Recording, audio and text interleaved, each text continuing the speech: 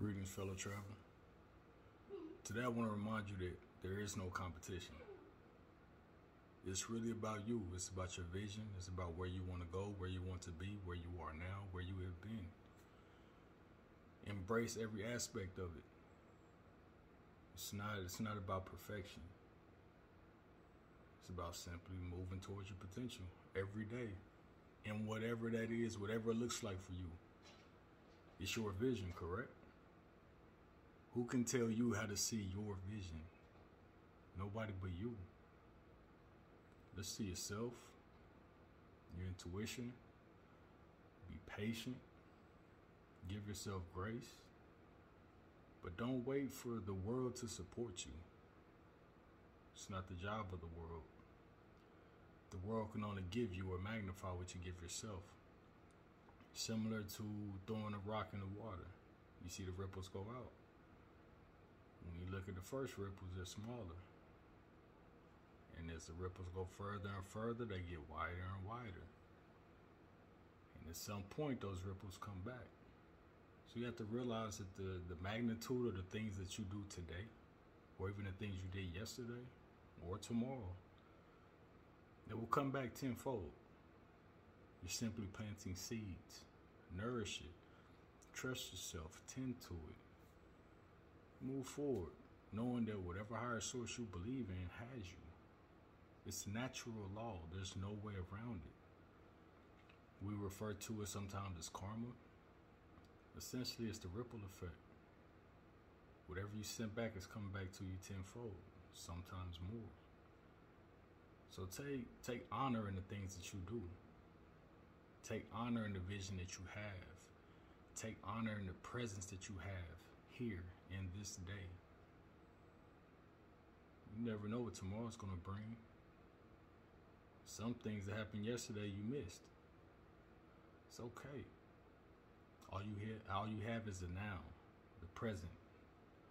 Enjoy it, embracing, good, bad, and different. But make sure you're tending to the garden in your mind. You have to keep your peace. Nothing in this world can give you peace until you give it to yourself. So create, build, destroy, whatever you must do. But make sure you're adding to that foundation of who you are. And that in and of itself that's the gift of the present, truthfully. So no matter what you're doing, please remember that. As far as the others that you may come across on your journey, they're on their own journey as well. So it's not personal when they don't see your vision. It's not personal when you don't see their vision. Because your own vision is not for everyone else. Continuously push. That's all that matters. I had a period where, when was this? About a 10-year period. I was a barber. And I'll be honest with you. It was it was hard for the first stretch. It was quite difficult because it was new. I was expanding myself. I always knew that I wanted to pick up that skill set, but it was a challenge for me. It was truthfully a challenge. And then one day, I don't remember the day, but I remember the moment where everything clicked. Until that point, I'll be better at one thing, struggle at another. Better at another thing, struggle at and okay. That's how everything goes when you're learning.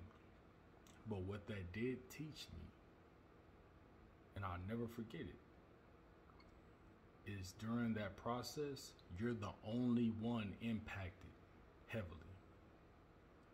Nobody else really sees what you're going through. Nobody sees your growth. Nobody sees your regressions.